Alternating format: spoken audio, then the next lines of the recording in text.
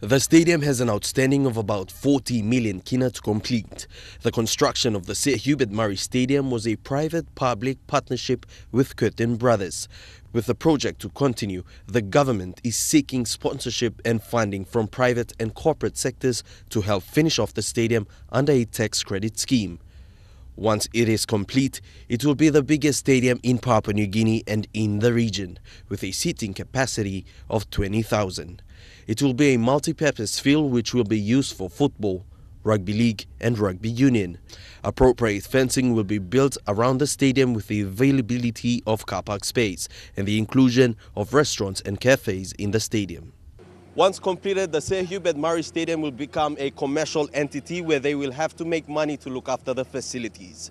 Elijah Levet, National EMTV Sports.